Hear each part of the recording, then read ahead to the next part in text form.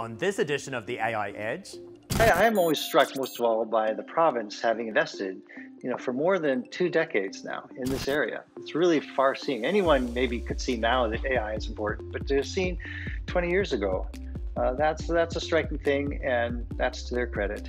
There has been quite a bit of investment going back 20 years into building up the University of Alberta as a focal point for AI. It's one of the reasons I'm here. I moved from the United States about 19 years ago, and at the same time, a number of other researchers came and started building up our expertise in this area.